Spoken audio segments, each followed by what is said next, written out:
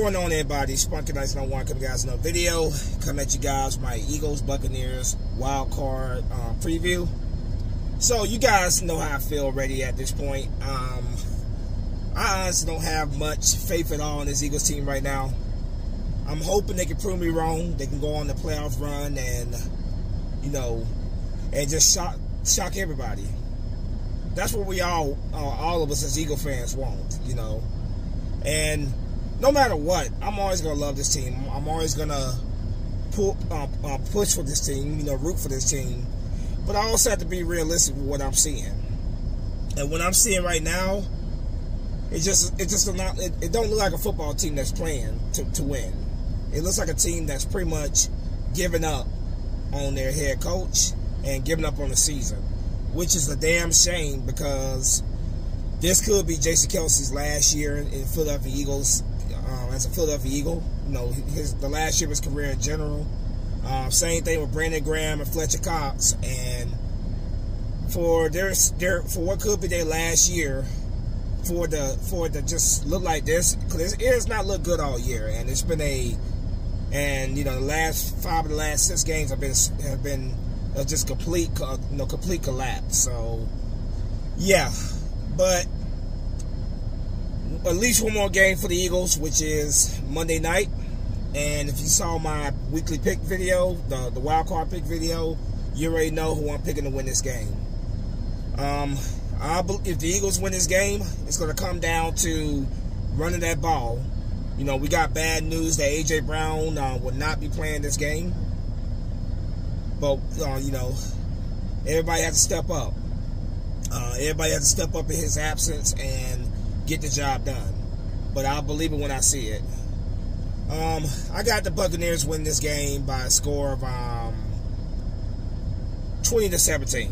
I don't think either team is going to put up a ton of points. I think it's going to be one of those games that goes into the fourth quarter and the field goal wins the game for the Buccaneers, sending them on to the divisional round.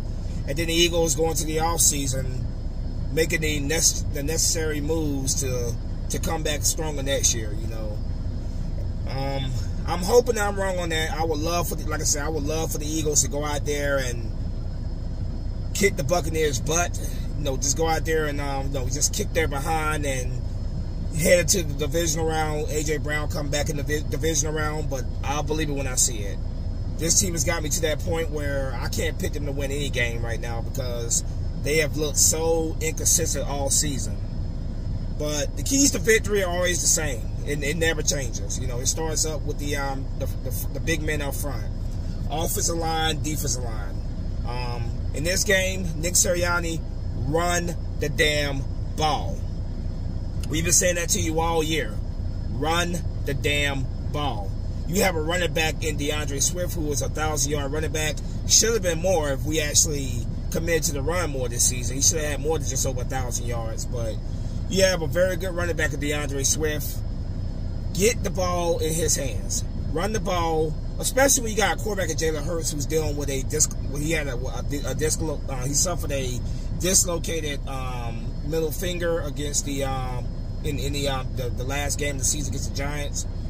Take pressure off him, get the running game going, because I really do think we can exploit this Buccaneers front seven. It's not exactly the most talented front seven. I think we could definitely exploit them if we decide to commit to the run. I think we could definitely exploit this front seven of the Buccaneers. Run that ball, that will open up things in the pass game, the play action pass. Then of course getting Dallas Goedert involved, involved in the play action pass, and then getting guys like Devontae Smith, Julio Jones, who I expect to see more on the field in this game in the absence of A.J. Brown, Zacharias, and of course you know, just getting those guys involved, you know. Quez Walkers as well, can't forget him as well. So it comes down to getting that running game going, which will in turn open up the passing game. You know, offensive line's got to be better. You know, this offensive line, we have always talked about how good this offensive line is. They're one of the best offensive lines in the league, if not the best. But even they have struggled during this losing streak. You know, during this collapse at the end of the season, they have struggled as well. They have been giving up more pressure, and they have been giving up more sacks. And that includes guys like Lane Johnson, who is undoubtedly the one of, if not the best, right tackles in the game. Has not played particularly well. Just the whole team in general, man, it has just been awful, especially the last couple weeks of the season. But I'm hoping, you know, with everything that's on the line here, you know, we can still do something here. But we have got to come together. We have got to get our shit together, because right now, one game, you're done. Bottom line, one game, you're done. So unless you guys want to go on vacation early, get your head out your ass and get the job done. On defense, defensive line has got to get better. You know, defensive line has not been getting much pressure at all. Very few sacks in the last few weeks, and that's been a big reason why our defense has been struggling, because our secondary trash. Just keeping it honest. So you need a good pass rush from the D-line to help the secondary, you know, who drop back in coverage. So guys like, I'm challenging guys like Josh Sweat, Brandon Graham, Fletcher Cox, you know, Jalen Carter, Nolan Smith. No, I'm sure I said Josh Sweat's name already, but I'm challenging these guys to bring their A game in this game. Get the pressure, get in the face of Baker Mayfield. If you can get in the face of Baker Mayfield, he is one of those guys that will definitely make mistakes when he has pressure on him. But we have got to get the pressure on him. We cannot allow this guy to feel comfortable in that pocket, because when you allow him to feel comfortable in that pocket, he has two of the best receivers in the game, and Chris Godwin and Mike Evans. Thank goodness Darius Slay is back. That's a big you know, having him back is big. I'm hoping that we still see more Keely Ringo. Avonte Maddox is healthy at corner. Yeah, because I know James Bradbury. I still don't have much faith in James Bradbury. He was very good for us last year, but this season he's been just awful. But I'm hoping that he brings his A game. I'm hoping that, like I said, Keely Ringo and Maddox, those guys are on the field more. You know, welcome back Darius Slay. Secondary has got to they got to bring the A game in this game, because we're going up against, like I said, two of the best receivers in the game, and Mike Evans and Chris Godwin. Both of those guys, they have to be looking at their charts right now when they look at this Eagles secondary, which is in the bottom of the league when it comes to giving up passing yards per game. They got to be. There's no way you can tell me those guys are not like, okay, yeah, this is gonna be a good game for us. But let's make sure it's not a good game for them. Let's make sure that we have these guys covered, and you know, stop playing so far off of these off the ball, off the line of scrimmage. Cover these guys and take away Baker Mayfield's options, because both of those guys I could easily see having 100+ yards in this game. But I'm crossing my fingers that that's not the case, and that the Eagles defense shows up to play, because it is the playoffs. We are 0-0. It is a whole new ball game in the playoffs. You know, what you did in the regular season is irrelevant to what you're gonna do in the playoffs. So I'm hoping that this team comes out energized, pumped up, and with something to prove. And they start by taking it out on the Buccaneers and going on some magical playoff run. But as a realistic fan, I have to be realistic with what I'm seeing. So, yeah, I'll believe it when I see it. I'm crossing my fingers again that that's what I'm going to see, but I believe when I see it. Special teams, I think special teams has been one of the few bright spots of this season. Britton Covey, who I used to be a big critic of, has won me over. I think he's a great return man. No, we're gonna need some good returns from him in this game to set up the offense well. Best kick, one of the best. I'm not gonna say best, because the best is Justin Tucker, but easily a top 5 kicker in the league. And Jake Elliott has been phenomenal all season. Offense, special teams, defense. Everybody has to do their job. If everybody comes together, and we're on the same page all game, then yeah, I can see the Eagles win this game. I can see them winning this game. But it's going to come down to his coaching and their adjustments. Nick Sirianni, you're playing for your job.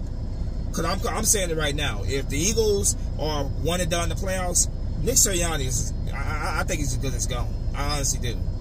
I think he's gone if we don't get back to the Super Bowl, being quite honest. Because you got a great deal of coaches out there available right now, big name coaches, and Nick Sirianni got to get his shit together. Everybody got to get their shit together. So Nick Sirianni, run the ball. Get that ball in the hands of DeAndre Swift. Of course, missing Gainwell, Boston Scott. Not sure, if they're going to do anything with Rashard Penny. They've done very little with him all season. But run that ball.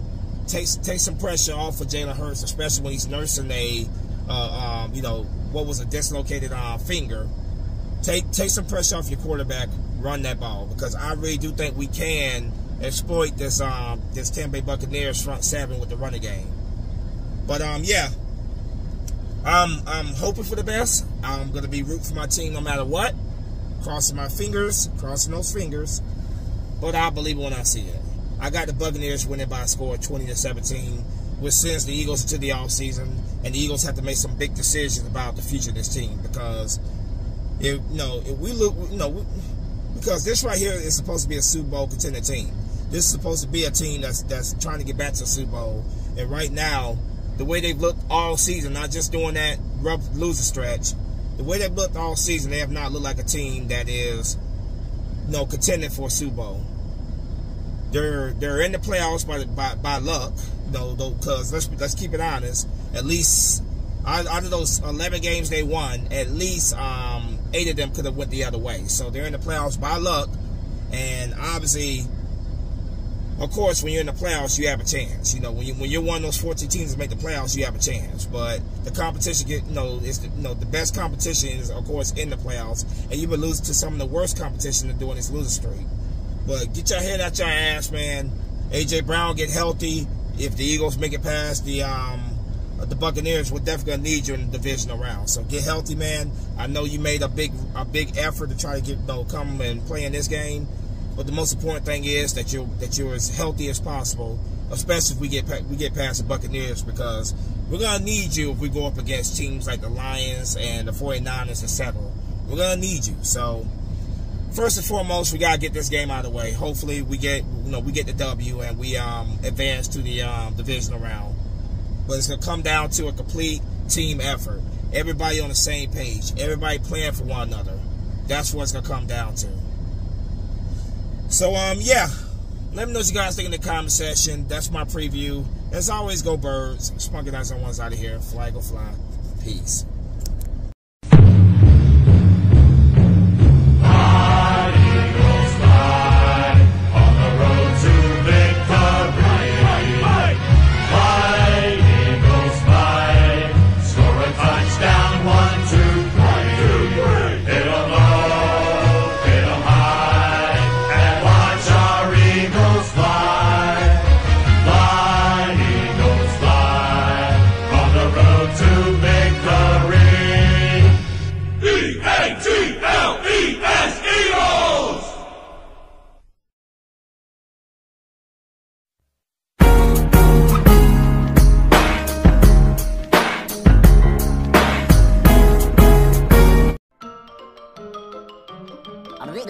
That's all, folks.